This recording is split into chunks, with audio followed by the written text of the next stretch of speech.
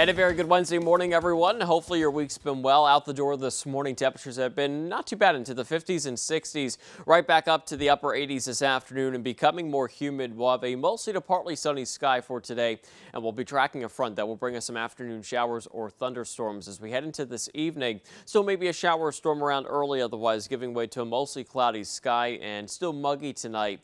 Lows will be falling into the upper 60s. Here's a look at your 7-day forecast. Still, it's active and unsettled pattern is going to continue the next several days. Thursday, we'll once again have a partly sunny sky, and we'll have a few scattered showers and storms developing late in the day, especially late afternoon and evening. Temperatures around 90. Still similar pattern for Friday, Saturday, Sunday afternoon shower thunderstorms certainly possible. Not going to be an all-day washout. We'll actually see some sunshine each day before a chance for those showers and storms for the afternoons. Temperatures into the mid to upper 80s to near 90 and staying pretty warm here for early next week. Monday should dry out.